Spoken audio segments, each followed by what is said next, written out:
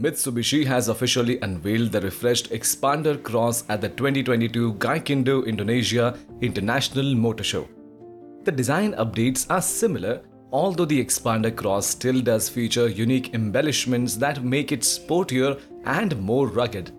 The Xpander Cross follows the Xpander's size increases and now measures 4,595mm long, 1,790mm wide, and 1,750mm high. Ground clearance, on the other hand, remains at 225mm. The 2023 Xpander Cross features the newest iteration of the dynamic shield face, which is now connected to a more aggressive front clip. The bumpers are now chunkier, while the reshaped fender flares ride over the new 17-inch alloy wheels. All in all, the redesign looks to befit its SUV-like positioning. It also happens to get the same T-shaped head and tail lights lit by LEDs. The front fog lights are now lit by LEDs as well.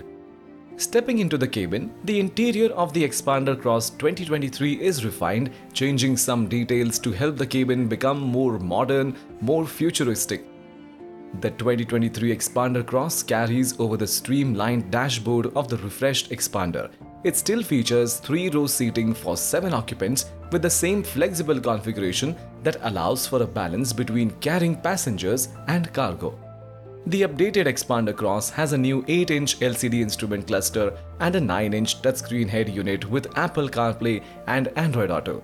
In addition, the MPV has adopted the 4-spoke steering wheel on the Montero Sport and added wireless charging, digital climate control, and an electronic parking brake with auto brake hold function on its list of interior amenities. The MPV also has the refreshed Xpander's underseat luggage trays plus cup holders on the second-row armrest and USB ports. For the suspension, the rigidity of the front strut mounting part is improved and the cylinder size of the rear shock absorber is expanded, while high-performance valves are newly adopted at both the front and rear to provide a smooth and comfortable ride.